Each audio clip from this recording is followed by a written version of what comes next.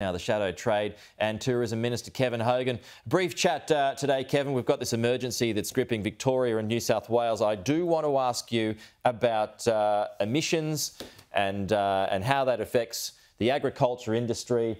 Keith Pitt yesterday referred to it as a T-bone tax.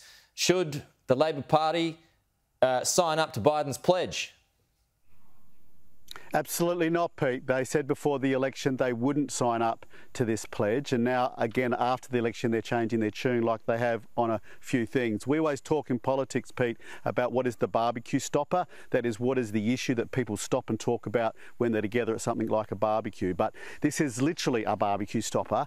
What they will do, if the technology isn't there yet, we're doing things like seaweed feed and all sorts of things to try and lower methane emissions, but the technology isn't there to do this. So there's only two ways that you can cut methane by 30% in the time that they're talking. That is, you put a tax on cows, like we saw from the New Zealand government, or you literally have to start destocking. Either way, what happens is the price of meat and sheep meat, red meat, is going to go up, and that obviously isn't good for everyday Australians. When we see, as you've just alluded to, with interest rates and inflation's going up, you've got energy bills going up, and now Labor look like they want the price of food and meat to go up. Well, we had the National Farmers Federation on the program this hour, Kevin, and they have been given assurances by the government that the industry won't be affected. Tony Marr is not at all worried about it because of those assurances that have been given to him. He says the technology and what have you is helping the industry. Some of those items that you were talking about when it comes to feed is helping to lower emissions anyway. So are you, pardon the pun, overcooking it?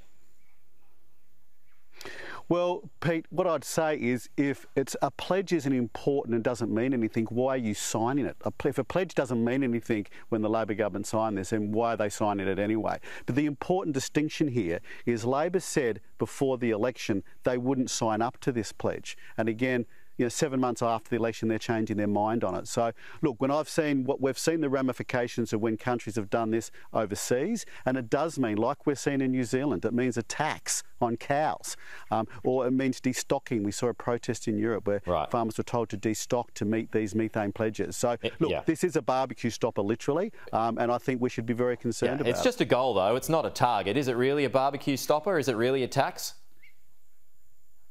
Well, it has been in other countries, and what we've seen, once you sign the pledge, then in 6 months' time or 12 months' time, you're going to say, oh well, because we've signed this pledge, we now need to do this. The industry on its own are doing good things. As we said, with certain types of feed, they are lowering methane anyway. They also have their carbon emission reduction targets, which we think they will meet, which is a good thing.